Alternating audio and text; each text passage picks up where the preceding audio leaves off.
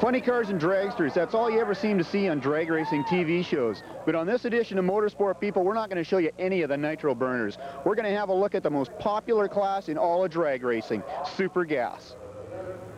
The sport of drag racing has always been known for its great variety of innovative racing vehicles. While it's the dragsters that come to mind when drag racing is first mentioned, it's the door slammers, full-bodied, naturally aspirated cars running on gasoline that the real purists hold close to their hearts. And in the 1980s, with the exception of Pro Stock, there isn't a better class to see some dynamite door slammers than in super gas. When the super gas cars run, you may see anything from an 86 Corvette to a 34 Ford Roadster pull up to the line. Gene Bergstrom is the Division 6 Director for the National Hot Rod Association. Gene, why do you think that super gas is your most popular class? Well, I think there's probably three distinct reasons. One is the competition is so close with a heads-up type floor mat where each car leaves together.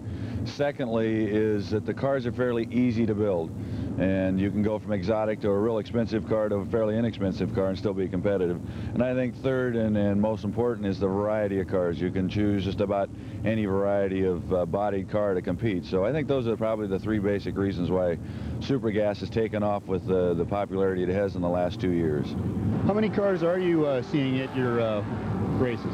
Well, it varies. Of course, we see from as few as 30 to up to 128 of them competing at one event at a time. So it's also a tough eliminator to compete in because of the amount of cars that compete. So, where do you see the class going from here? Straight up. It'll grow as it has in the last 2 years. I think really we just started to scratch the surface.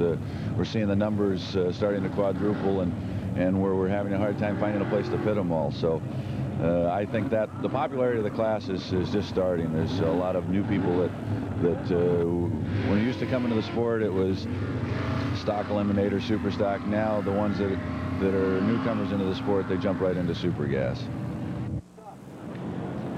A vast majority of the cars run a large cubic inch engine backed up by a 2-speed automatic transmission. There are a few 5-speed clutch cars, but consistency is the name of the game in super gas racing, and the automatic transmission has proven to be the more consistent. Most cars run in regional races, with a division title being the ultimate goal. But there are some who take super gas racing as seriously as some of the professional classes.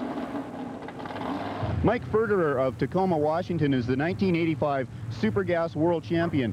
Mike, you used to drive dragsters. What's the difference between those cars and the car you've got now?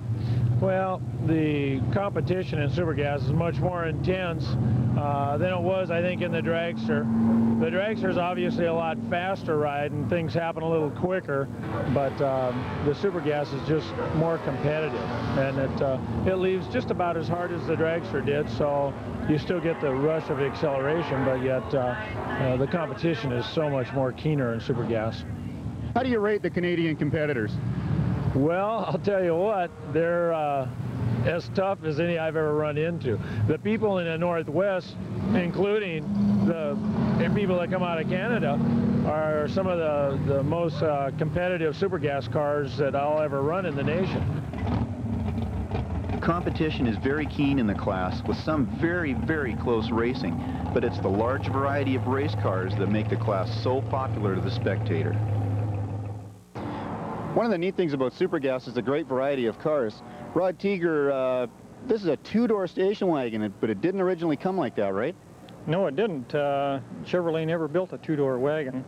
This was done by ourselves, my brothers and I, due to a rollover crash that happened right here in Seattle. And we were going to build a different car and put it on this chassis. The main thing was that it was too expensive to put another body on it, so we decided to fix this one, and we thought we'd do something a little different and make it into a two-door.